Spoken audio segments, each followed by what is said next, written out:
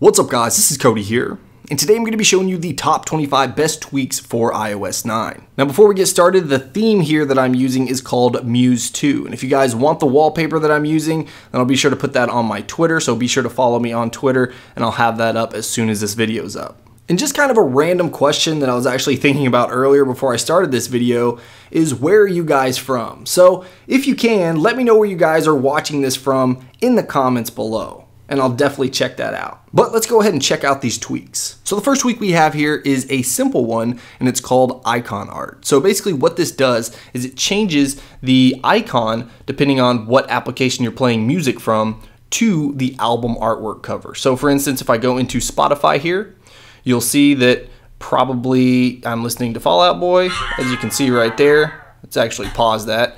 But then when we come out, you'll notice that it's using the Fall Out Boy album artwork right there for the actual icon. Now it's going to work for not only Spotify, but every other music application like Pandora or just your music application. And next up we have a tweak called Phone App No Fave. Now this is another simple tweak, but you can see right here if we go ahead and open up our phone app that it's not going to have the favorites tab down here, which a lot of people don't use, myself included, so I'm probably going to keep this one intact. Here we have a tweak called Hide App Menu. So what this does is in your settings, normally towards the bottom of your settings, you'll notice that I have all my tweak settings, but I don't have any of my application settings. So those are all hidden due to this tweak called Hide App Menu. So it basically just keeps that whole settings panel or app a whole lot cleaner without having every single application setting listed right here. Another simple tweak we have here is called No Emergency. So what this does is on your passcode screen, you're going to see that we don't have the emergency listed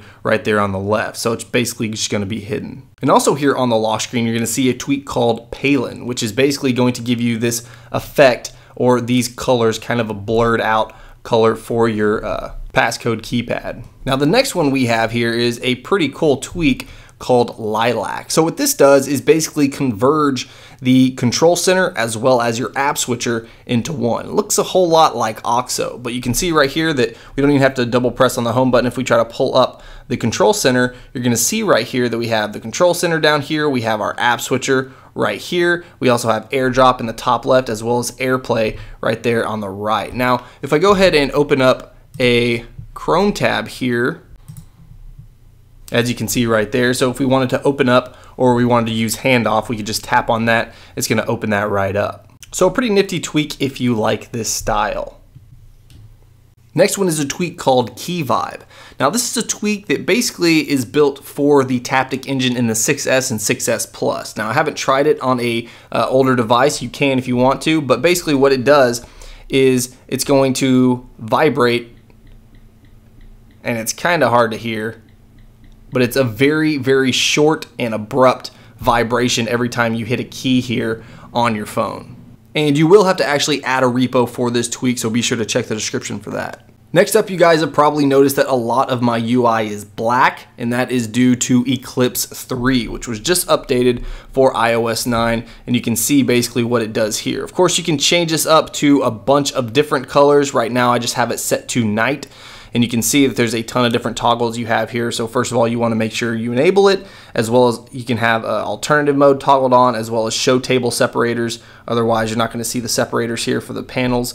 And you'll also see that you have some color options, advanced options, as well as some enabled applications. Now, when you install this, it's actually every single application is toggled off. So you'll have to go through here and toggle on the applications that you want it to take effect in. I basically just turned them all on, and then if you get into an application that basically doesn't look good with Eclipse, then you can toggle it off right here. Next up is Picture in Picture. So if we go over here to YouTube and we just open up one of these videos real quick, you'll see that if we open this up, close out of it, then you'll see that we have the picture in picture, or the video right here, that we can continue to watch just by hitting the play button here. We can obviously X out of it. We can go back into the application by just hitting this, and it's going to put the window back in there. You can also dock it, and then you'll see the little arrow. So you can just tap on that. It's going to pop right back out. Of course, you can also make this bigger just by pinching it, just like that. You can swipe it up, swipe it down, basically put it wherever you want to. Again, you can dock it on either side.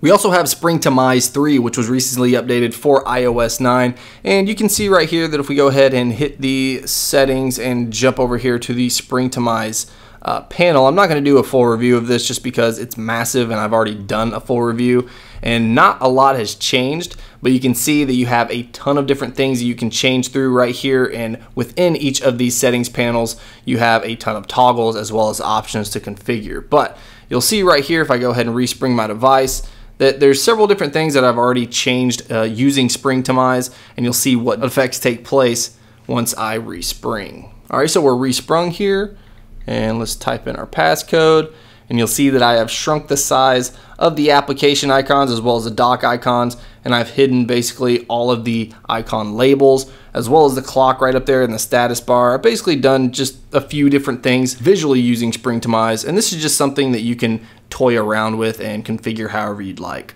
We also have a tweak installed called color switches. So what this does is allow you to change the color of your switches or your toggles. So for instance, if we come down here, let's go into a tweak that actually has some toggles. Spring to Mize has toggles. You can see right here that if we tap on this, it's going to be that blue color, and that's due to color switches. So you can see right here, if we go ahead and open this up, you basically just have a color picker. If you tap on this, you can change up to whatever color you want with whatever alpha that you want, and it's going to take effect completely within your device. But also keep in mind, if you have Eclipse 3 installed, that's going to basically take precedence over color switches because Eclipse also changes the color of your switches as well.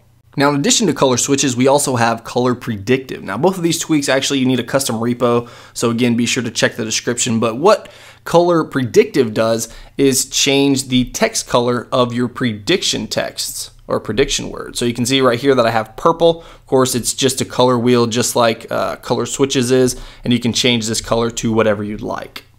Next up, we have a tweak called notification cards. So with this tweak, the first thing that you want to do before you even install it is make sure that you go into your settings, and in your settings up at the very top, you want to tap on notifications and then group by app. Otherwise, when you install this tweak, it's going to crash. So make sure that you have this toggled on, and then you can install notification cards, and it should work just fine. Now, what this does is if we bring down our notification center, you can see if we tap on notifications that we have our notification cards right here. So it's basically just a nice looking UI for your notifications rather than just the normal look that we usually have here in the notification center. Now, you have right down here at the bottom a collapse button, so if you want to collapse it, then you can do so. One thing that is a little annoying about this is if you have a whole lot of applications and a whole lot of notifications within those applications, it gets a little laggy, and you can see it kind of lagging right there just because a lot of, Periscope or a lot of YouTube, you can see right there. Of course, you'll want to collapse those just because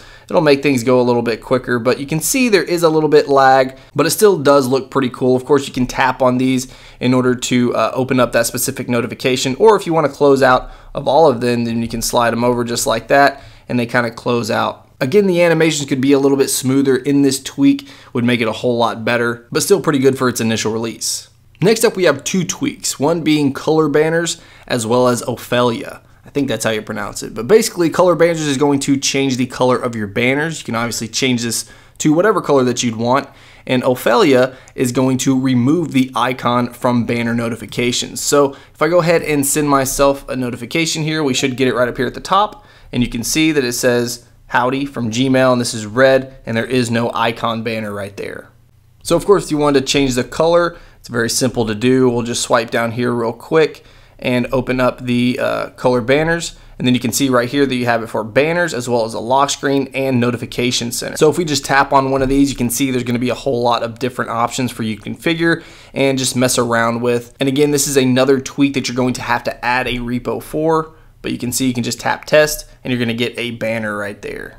Next is a really cool tweak that's in beta called Manila. So what this does is allow you to use 3D touch on your folder. So for instance, if we go ahead and press on this, you'll see that it's going to pop out a 3D touch menu to allow us to open up those applications without actually having to open up the folder. Same thing goes for this folder right up here. You can see that I have a lot more apps in there, but you can basically just tap on one of these and it's going to open right up. Now, I don't use folders a whole lot, but I did think that this was a pretty cool little tweak. Next we have CC Clock Open to Alarm 8+, which is a bit of a mouthful, and all that it really does is when you open up your control center here, you can see if we tap on the clock app down there for the quick launch app, it's going to open up directly into your alarms, which is probably where you're going to be going if you're opening up the clock app in the first place.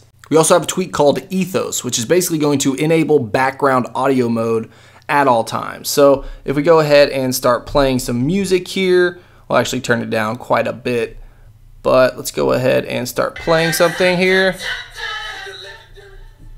And that's playing there. And now if we go over into, let's just say one of these games over here, like Happy Wheels, it's not going to stop playing that music in the background.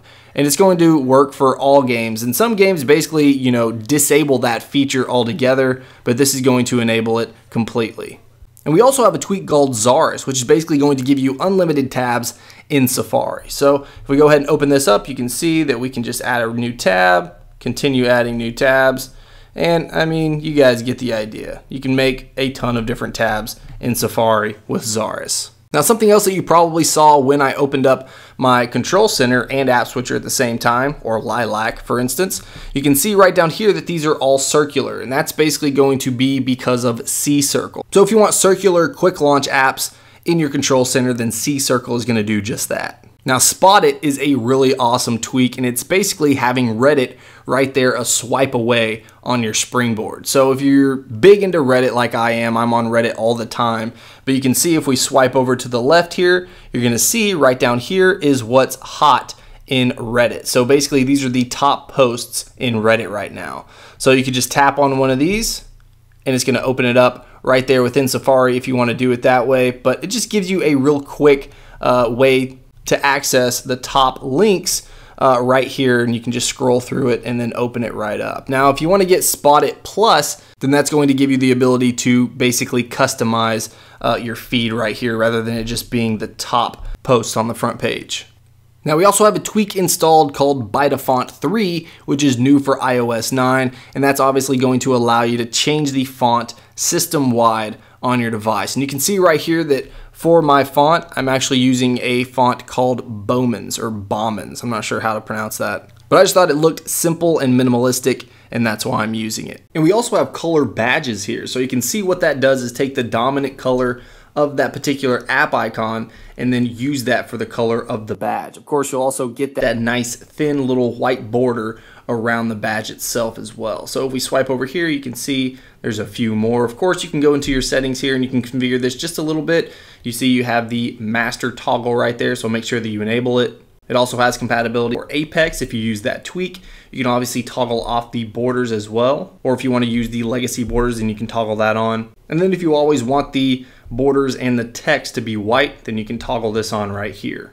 And last but not least, we have two tweaks here, one being Earphone Status Bar as well as ARIS. So you'll see right here that if I go ahead and unplug my device, and then down here at the bottom, once I plug in my headphones, you're gonna see that we get a nice little pop-up, and that's due to ARIS. So these apps are obviously customizable, and you can see that I have Spotify right here. I also have SoundCloud, Netflix, and just my music app. So every time that you plug in your headphones, it's going to give you a nice little pop-up right here, allowing you to access quickly what applications that you're probably gonna be using for your headphones. Now, obviously, the other tweak here is that earphone status bar. So basically all that does is put some headphones right up there in your status bar, just showing that your headphones are attached. Alright guys, that's all I have for the top 25 tweaks. Of course, if you enjoyed this video, make sure you smack that like button. It really helps me out, and it lets me know that you guys want to see more videos just like this. Alright guys, more videos on the way, and I'll see you in the next one. Peace.